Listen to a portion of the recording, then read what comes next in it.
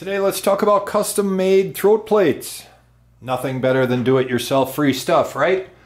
This one's 7-way adjustable. We have 4 on the top, 2 on the sides, and 1 in the front. All right? All you have to really do is make sure you leave a little room for your thickness for these screws to be protruding just a hair.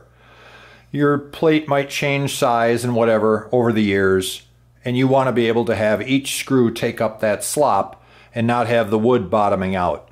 All right?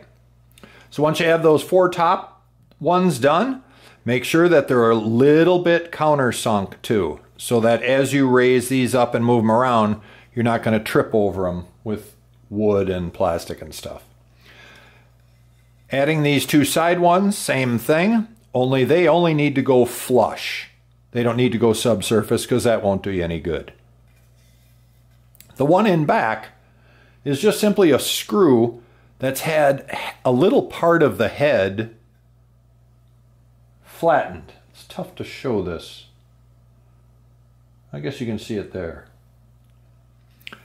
That is just going to be equal to the overhang you have here, that thickness. All right?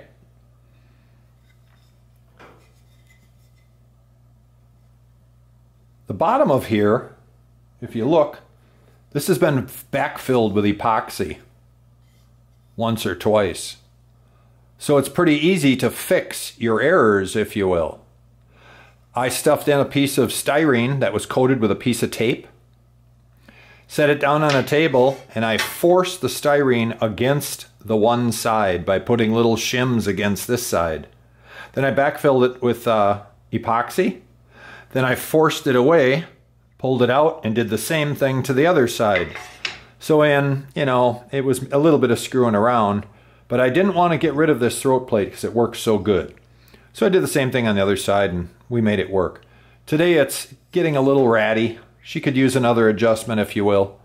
So because it's all nice and chopped up inside, adding epoxy makes it stick real good. It has some good undulations in there to stick to. So this is a pretty simple thing to make. I also added this on front, which is pretty handy. Just raise your blade up and put a scale on either side of your blade and give yourself a couple of dimensions. A nice fine black line on either side of the red was done with a real fine Sharpie, one of those real micro Sharpies. And that way, it's nice when you take a piece of wood and you have a little mark on it, you can move your wood up right until the edge of the black line and find out where you're going to cut without moving up into the danger zone of the blade. Let's say you just had a line on a piece of wood and you didn't know if it was 4 inches or 3 or whatever it was. Besides, you're not going to cut up against the edge of a fence anyway. But this gives you a good start of where you're going to be right away. It's just something that you might add. It helps with accuracy a little bit. You guys let me know what you think.